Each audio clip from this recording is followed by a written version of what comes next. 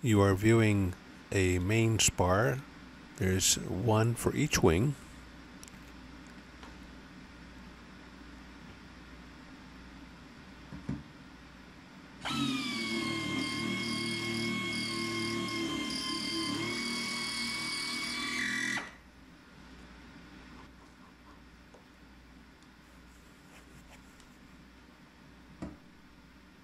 There are many of these pre-punched holes.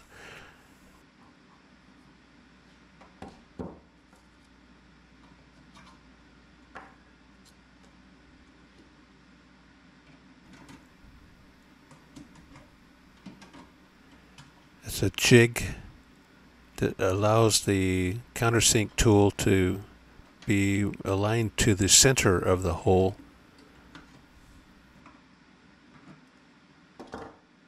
Okay, clamped into place with the jig, a little bit of bow loop. So the jig is in place, squeeze the trigger, and the countersink is created.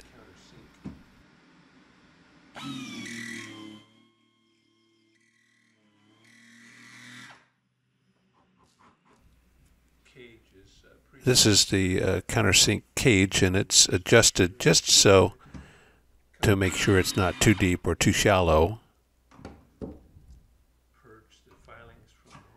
And the center punch there just helps clear the filings.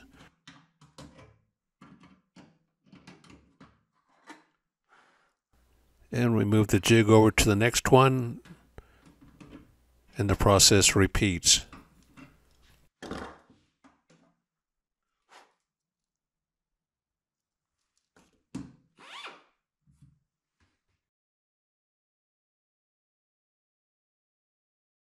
So all of these holes are attach points for the fuel tank.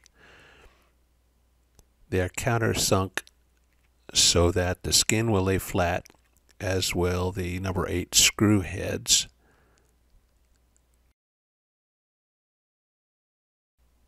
There are many need doing, both on the upper and lower flange, and as I mentioned, there are 2 spars.